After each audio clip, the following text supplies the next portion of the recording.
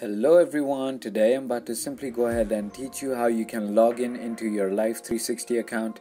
So it is going to be a very simple and easy step-by-step tutorial, so feel free to watch the video till the end. And with that being said, let's get straight into the video. So first of all, what you want to do is simply go ahead and open your Life360 application as I am doing.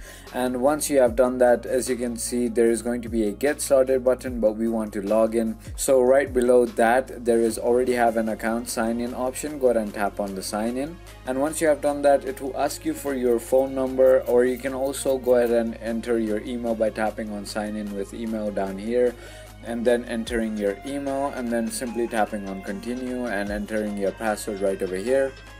Finally, once you have entered your password, tap on continue. And as you can see, you will be logged in into your Life360 account as simply as that. So if you thought this video was informational, feel free to hit that subscribe button, hit that like button, and comment down below what video you want me to do next. And with that being said, thank you so much for watching.